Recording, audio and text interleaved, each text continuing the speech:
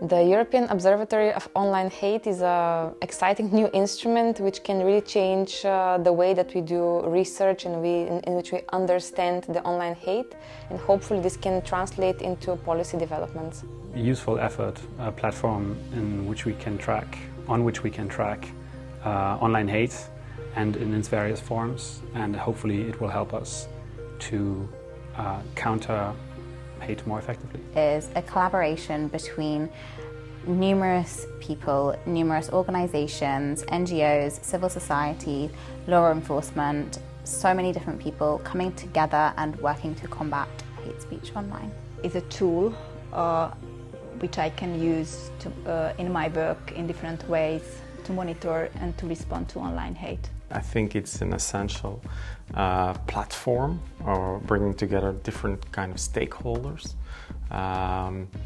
and providing also a tool that makes things that nowadays are difficult to assess more easy in the future.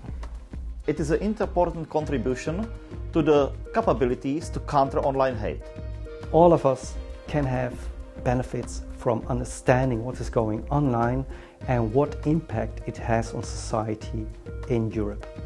Is a way for the civil society to understand what is being said negatively and how to respond to it. A great opportunity, a platform for researchers to come together and try to share best practices and their research on how to curb down the hate that is destroying our society. Is a tool, it's a network, and it's a collaboration between researchers. It could really help us to act more quickly and more directly to what's going on online. A perfect elaboration of the tool which will help all of us to understand better what is happening.